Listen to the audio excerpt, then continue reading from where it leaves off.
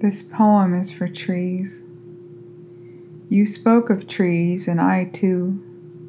Trees, a grandmother, dear smiles like childhood. Yes, nature is still a relative, distant though on the branch. We invite her sometimes, sit through her stories of a long-lost spring. She remembers and remembers. Her mind is a tangle of time like underbrush. We cut the path of polite conversation. I saw a road once, broken, more like asphalt steps on the rippled hill. It was like the earth was shaking it off her back. We once sang songs and they went up to the sky and fell back wet, sweet. The earth drank in our words. We know, we know.